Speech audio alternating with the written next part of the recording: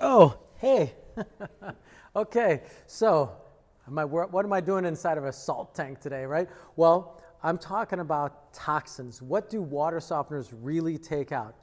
And if they take out all the toxins out of the water. So I want to clarify this because we get a lot of messages that are like, hey, is it safe to drink if I get a certified NSF 44 unit? Is it going to make my water great to drink? And so we want to clarify all the confusion out there because a water softener is designed to take the rock out, right? That's what it's designed to do. See that rock? It's designed to actually, as that rock, which is attached to the water droplet, passes through the filter material, the rock attaches to the filter material. Great concept, right? And by the way, just so that you know how they work, right? This salt tank, this is where you keep all the salt, would be connected to a water softener. And what would happen is during the evening, usually at 2 o'clock in the morning, this unit would go through a cleaning cycle and would draw salt water out into the unit to clean the rock off the filter material and down the drain. Then, at the end of the night, many cases, or right before it goes into a cleaning cycle, it will put water in here to dissolve the salt that's necessary to clean the filter material. Again, that being the filter material. Now, when we look at a water drop, there's a lot of things on this guy. Right, there's the rock, there could be, I don't know, maybe iron, maybe there's a contaminant. I just use this as a piece of red, something red, just so that you can sort of see it. So we can't really see it, so it's microscopic, but there are small particles that are attached to water droplets. So if we just take a look at, I don't know, in Chicagoland we have radium-228 and 226. A lot of the United States actually has that, or they have barium in the water. So these are radiological contaminants that basically come from the earth. So they're trying to percolate themselves out. I got explained this by an EPA agent one time who explained to me the radium is like volatile and it's under the earth and it's trying to get back up to the atmosphere. How it got here, there's some theories on that. There was back when the asteroids were hitting this planet, they left the radium behind. So whatever the reason is, there's radium under the feet that we're standing, and the aquifers are also under there. So as the radium percolates up through the water, whether it's in a lake like Lake Michigan or an aquifer, it gets attached to that. Maybe also as that water's sitting in there, it becomes attached to barium. And also since it's sitting in an aquifer, which is almost always made of bedrock, right, the rock attaches to it. Now there's other things that can get attached to it. But those are the ones that we know a water softener can take out. That's it. So it's not certified to take out, I don't know, trihalomethylenes. Maybe if we're looking at vinyl chloride, hexavalent chromium 6, forever chemicals, we can go mercury in Chicago. Oh my God, it's so silly. And so what off subject, right? The Lake Michigan is lined with coal-fired power plants, and where do they dump their mercury? In Lake Michigan. So you can't eat the fish, the deep dwelling fish, and most of the fish from Lake Michigan, but they say you can drink the water. That's the EPA for you. Anyhow, that's something that just makes your eyes widen up and says, okay, what should we do? Well, you need to get educated as to what you can do for your family. A water softener will take out a couple of the contaminants. Now, there's a variety of contaminants that can get in the water. You can check out our EWG. I do a little video on what's contaminants are in your water. You can check out that video. We'll post a link below. But you can also go to the EWG website. We'll post a link below so that you can actually pick the right, go find out what's in your water. Now, what's great about a NSF 44 certified water softener, that would be sort of like this guy here. This is made by EcoWater. NSF certified means that the filter material, which is, again, this resin in this glass container here, we made it glass so you can see it, we can actually see the filter material because so many people they look at a picture and they're like, oh my God, they all look the same, they're all about the same size. Well, no, look, they're gigantically different. You got these small little guys, and we have a bunch of those. They don't do anything. We have the little guys over there, the big box stores that sell them. They don't do anything, really. Or you can get a bigger system, some of the higher quality systems that are out there Kinetico is one, Eco Water is another one. So these are professional grade pieces of equipment that are actually very, very good. Now, the idea is that these water softeners can start to take things out of the water. So let's go back to our friendly little H2O guy here. So when we look at getting contaminants off of the water, we like to be able to filter the largest items off the water first.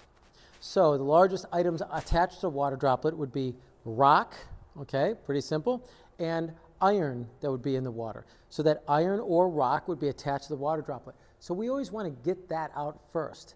After we get those things out, then we can start to look at some of the contaminants like hexavalent chromium-6. We can take a look at forever chemicals. We can look at mercury. We can look at lead. We can look at a lot of other things.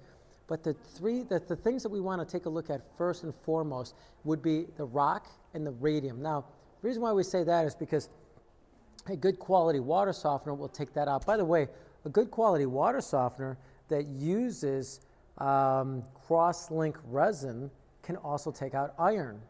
Now there's different types of iron, so you can take a look at our iron video, which we'll put a link in below as well. That iron video will also teach you what kind of iron you can take out and what kind of iron you can't take out. So a good quality water softener can do a little bit more. So we're looking at a water softener can take out calcium, it could take out iron possibly, it takes out radium-228, 226, and it takes out barium. Now here's a great story. So you can understand the importance of this.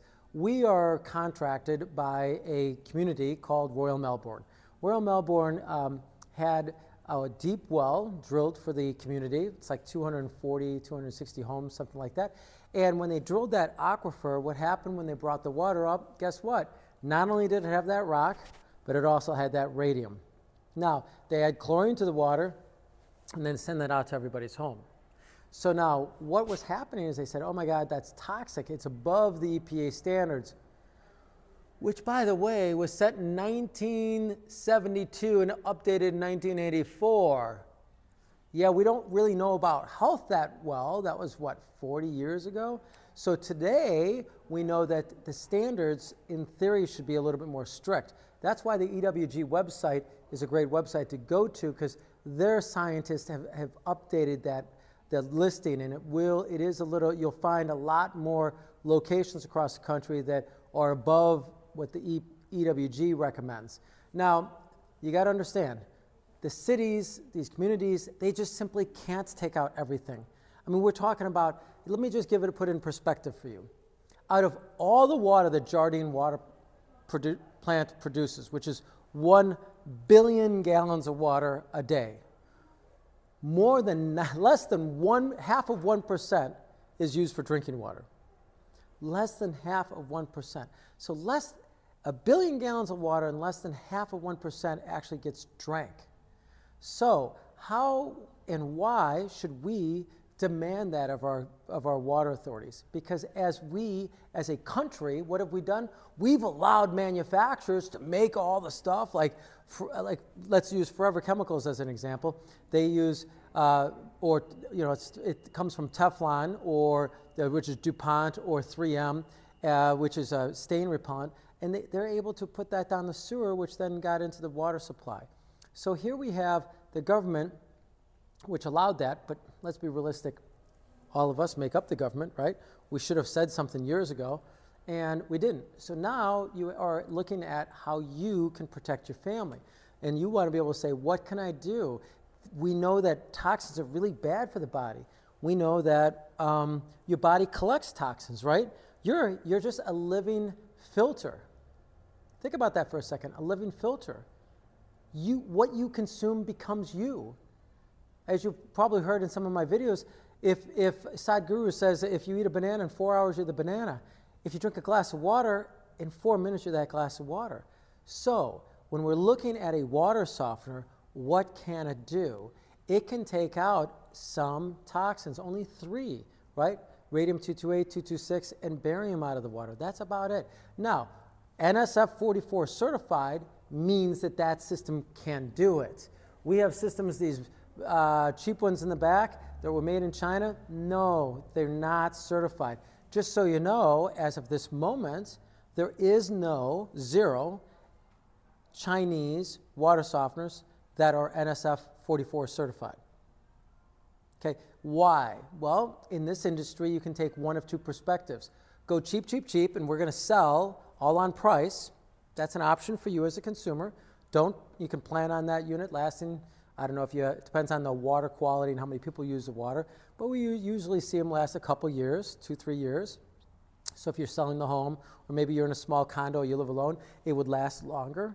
But if you're looking to invest in something to protect your family, if you're looking at something to protect your home, if you're looking for something that's going to last, then that NSF 44 certification is pretty important to do, because that dictates that the manufacturer, let's pretend that this is the guy, the manufacturer paid National Sanitation Foundation to throw thousands of gallons of water at this guy with that toxin attached to it, thousands. And then they tested it afterwards, and guess what? Poof, it's gone. And what we know, being in the business for over 25 years, is that we know that the higher quality systems that, yes, cost a little more money, they last longer. And they're NSF 44 certified. So that means that this filter material is high quality, made in America or made in Canada. And it's really high quality equipment. And the filter material is the most important part, because the control valve is important, but it's not really what's important. It's the size of the tank, it's the quality of the filter material, because then we know that it is going to take out these things that we don't want. So if you're looking for a good quality water softener, then look for that NSF 44 certification. Look for the fact that it's made in America. The top two ones as far as salt efficiency goes, EcoWater, Kinetico seems to be the ones that win the battle. We love the fact that EcoWater is made in America, and we love the larger tank on it. By the way, small mention, in many cases, a good quality unit like EcoWater does make one. A few other companies out there, Chandler has one as well, which they actually take the resin, which is this material in here, and they layer it with carbon on top. Now let's ask ourselves, why would you want to do that? Well, if you live on city water and they add chlorine to the water, what's the number one thing that's a byproduct of that? Trihalomethylanes. Well, first of all, who wants to drink chlorine? If you read the side of the bottle, it says, danger, danger, don't consume, don't inhale, will cause death. I mean, it's like, so you shouldn't drink it out of the bottle, but yet they say that it's okay in small amounts. Well, small amounts, remember, if you're a living filter, it builds up inside your body. So logic says maybe you don't want to drink that. And so that's why the honorable mention of this video will be the refiner that EcoWater has, which has carbon in it as well that absorbs some of that chlorine, absorbs the chlorine, and helps reduce trihalomethylanes and other chlorine byproducts from adding chlorine to the water. So, honorable mention, just so you guys all know, if you live on city, you may want to consider that. If not, an independent filter that is layered with that filter material called carbon would be really, really great. By the way, honorable mention to carbon is that it does reduce some of the forever chemicals, which is big in the environment, or a big subject right now online. So that said, as you know, my overall goal at Angel Water is to be able to teach you to drink more water. And you know, I'm Drew, and I'm here to serve you.